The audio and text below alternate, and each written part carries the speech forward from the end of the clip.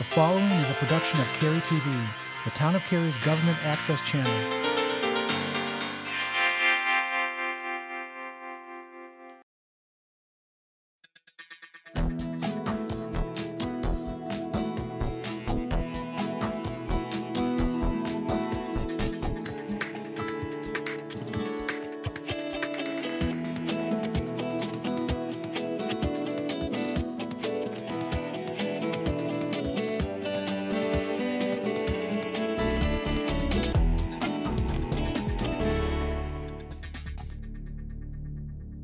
Hello, I'm Harold Weinbrecht, Mayor of Cary, and this is Cary Matters, the monthly program designed to help keep you informed about issues that your council members are working on for our community.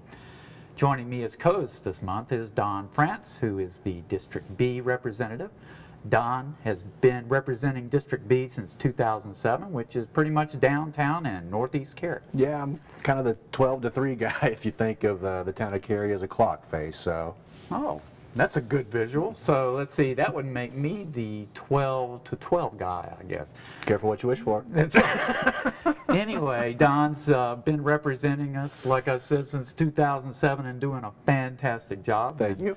So why don't you give us a rundown of what we're going to see today on this episode? Absolutely. Well, for our main topic this episode, we're going to talk about our first mini council staff retreat that we held back in September. We're also going to be talking about the new downtown manager and Halloween. So, Mayor, why don't you start us off by telling us what happened at the mini retreat? All right.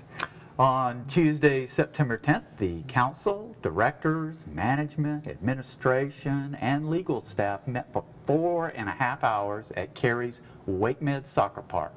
The purpose of this retreat was to get a good understanding of budget needs and to discuss council priorities, knowing that the planning for the next fiscal year is beginning now. And by the way, the town's fiscal year goes from July 1st through June 30th, so we are at the beginning of that cycle. There were 3 main areas of discussion.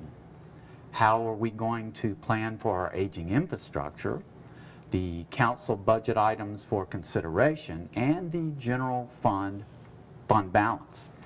Well, the first topic was an interesting conversation on infrastructure, especially the aging water and sewer lines.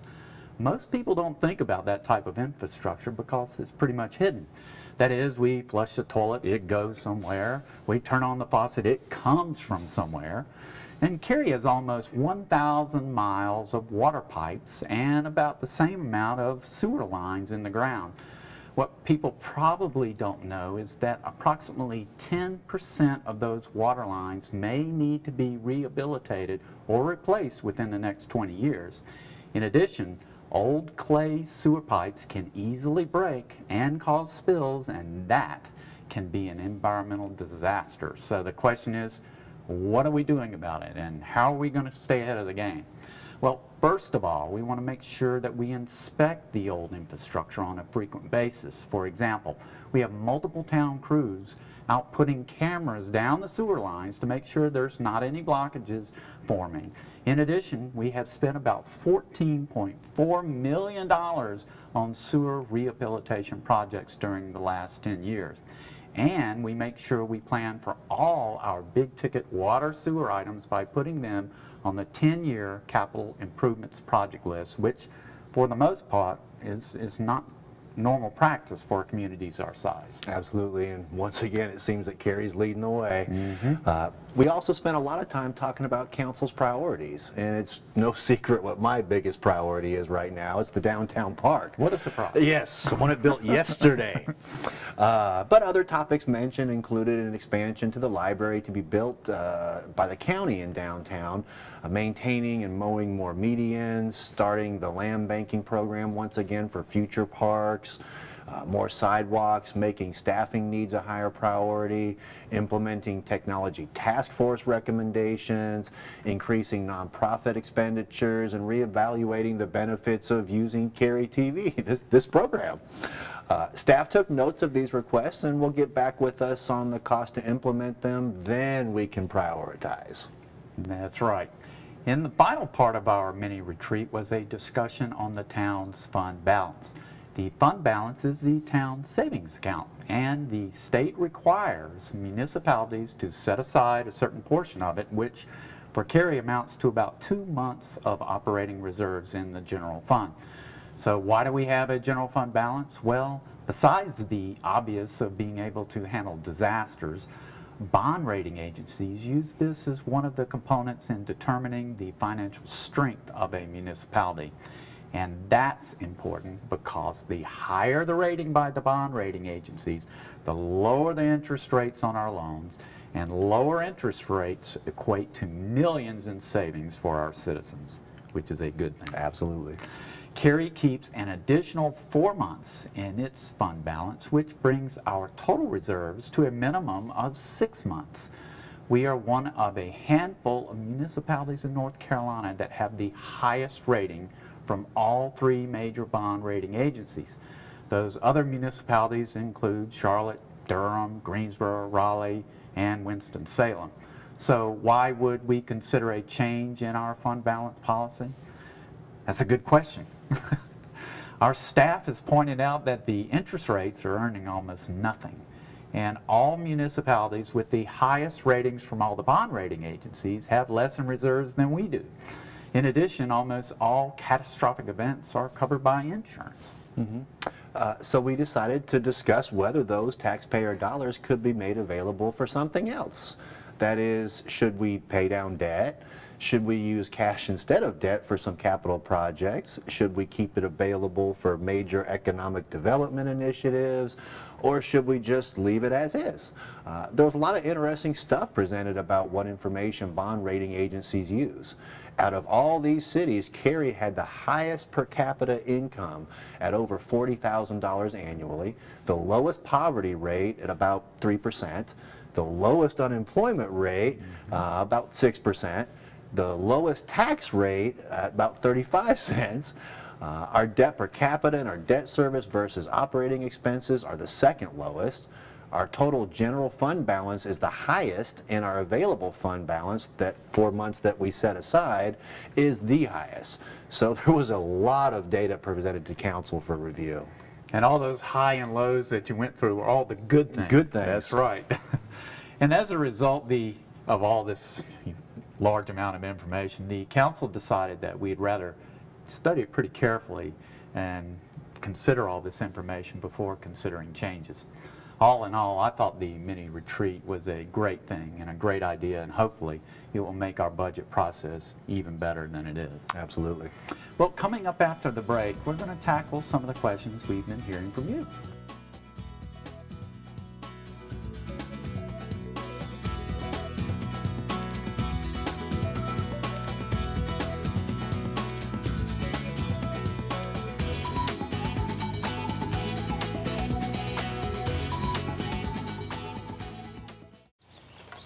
You know what, guys?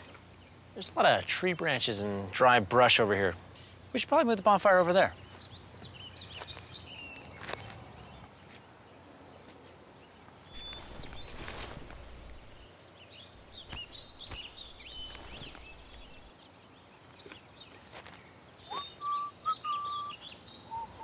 I'm guessing Smokey liked that idea.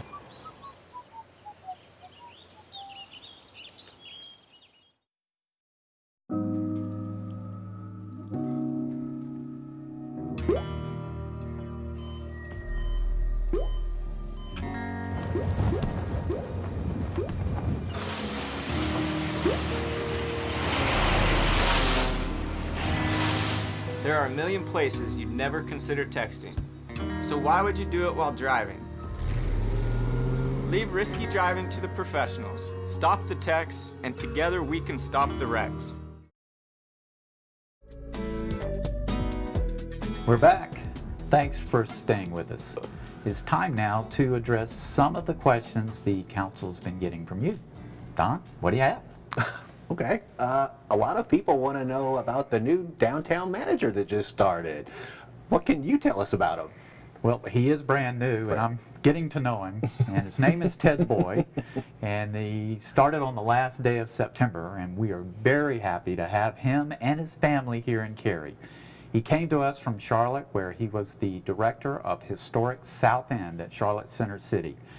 Ted specialized in economic development, redevelopment, and community engagement initiatives. In his former position, Ted recruited, developed, and motivated the more than 780 small businesses and 3,200 residents that make up the historic South End, resulting in over $300 million in economic development, the construction of 2,500 housing units, and the addition or expansion of over 100 businesses. Prior to his work with Charlotte Center City Partners, he served as the program director for Tryon Street Mall Manager. He has a bachelor's degree from the Citadel and has received multiple awards for projects for public spaces. Sounds like he's the right guy for the job and somebody that we're excited about continuing the revitalization efforts in downtown Cary. I believe so. I'm very confident in what he can do. What else do you have? Well, it's October, and that means Halloween at the end of the month. And every year people want to know what the town regulations are in place for Trick-or-Treat Day. That's a good question and one we always get. So what's the answer? Well, believe it or not, as much as Cary does regulate things, we actually don't regulate tricks, treats, pumpkins, ghosts, or goblins. And you're even allowed to eat as much candy as you want. Woohoo! Woohoo! But seriously, in some communities, the town actually sets the day for trick-or-treating, especially when Halloween falls outside of a Friday or a Saturday. But that's one thing we actually stay out of in Cary. You go out and trick-or-treat whatever you want to. There you go. But whether you're doing the tricking or the treating or the driving, we want everyone to have a safe and good time. Please, please be safe. Be very careful, especially in the neighborhoods where you can expect kids to be running back and forth across the roads after dark. And to all you Darth Vaders out there, turn the lightsaber on so we can see you. Amen to that. And if you want to do something a little bit different, check out our Scary Cary Halloween activities for all ages at thetownofcary.org. Well, coming up after the break, we'll give you some insights into what's going on in October at Town Hall and how you can be involved and included.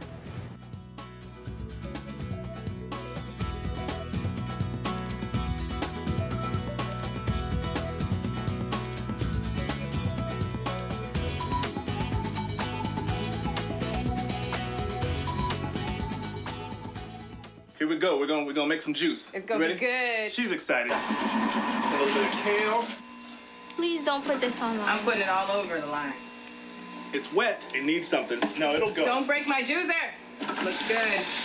You ready to try it? Come on, baby. Challenge your kids to be active and eat healthy. It's okay. Okay, all right. They might surprise you. She took another sip. You saw it? Search We Can for more ideas on how you and your kids can get healthy together.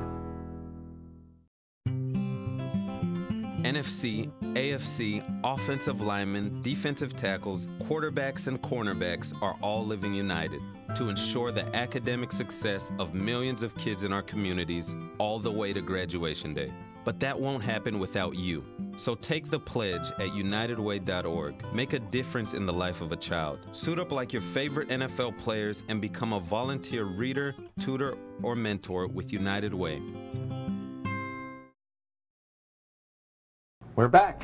In this final segment of Cary Matters, we want to let you know what's happening in October and how you can be involved. Don, why don't you give us a start? All right. Well, October has two regularly scheduled council meetings, one on Thursday the 10th and one on Thursday the 24th. The council's operations committee meets on Thursday the 3rd, and the planning and development committee meets on Thursday the 17th. The council also has one work session this month on Thursday, October 17th. And at the time of this taping, the topic of that work session wasn't quite finalized. Yep, and if that's not enough, there's a lot of fun events going on in Cary this month. As part of the Town of Cary's continuing effort to showcase our revitalizing downtown, there will be several events in downtown through October. The Downtown Performance on Academy Street will finish up their season with comedian John Floyd on October the 12th. The Cary Arts Center will host the Gibson Brothers on October 11th and several other events throughout the month that include the Cary Players performing Nonsense, that's with a U, and the Applause Youth Theater performing The Importance of Being Earnest. For more information, go to the town's website and search for festivals and events. Oh, and one more thing, very important. October 8th is Election Day for the Cary Town Council and school board seats, so do not forget to vote. You can also vote early at the Herb Young Community Center in Cary on Wednesday, October 2nd through Friday, October 4th from 11 a.m. to 7 p.m. or on Saturday, October 5th from 10 a.m. to 1 p.m. Well, that's it for this edition of Cary Matters. We appreciate your watching and hope that what we've shared has been of interest to you. Please let us hear from you, as your time is important and we want this show to be of value to you as we work to bring you, our citizens, closer to your government. That's right, and remember, help keep Cary litter-free, clean, green, and beautiful by volunteering with our Spruce program. Thanks for watching, and as always, thanks for choosing to call Cary home.